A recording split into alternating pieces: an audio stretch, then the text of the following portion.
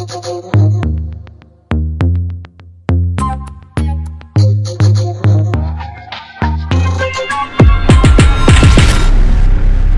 season on armDRAG.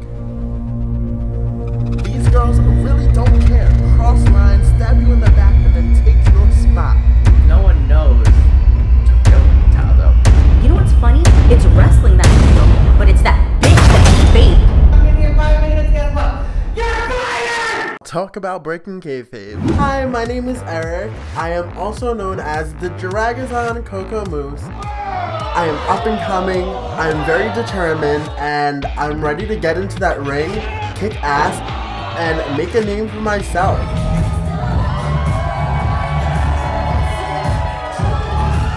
I am a woman who needs no introduction. I simply do an entrance and people recognize me. I am a world-renowned wrestler, and I'm moving to New York because I need to tell my story my own way.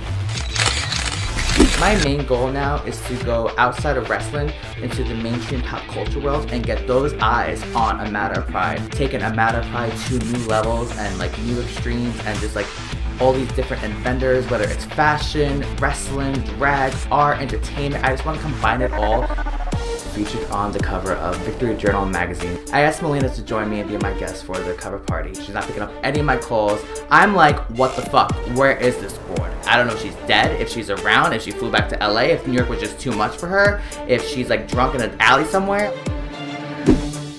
So I haven't been to wrestling training in a few months. I just couldn't. Like, I got to the door. I just was like, I can't do this. Rick decides, fuck you, you're off the show. There is much more than just makeups and arm drags, glitter and drop kicks. This entire time I've been writing the book, it's been great. I mean, I've been okay with doing it, but then all of a sudden today, I just started getting emotional and started crying, and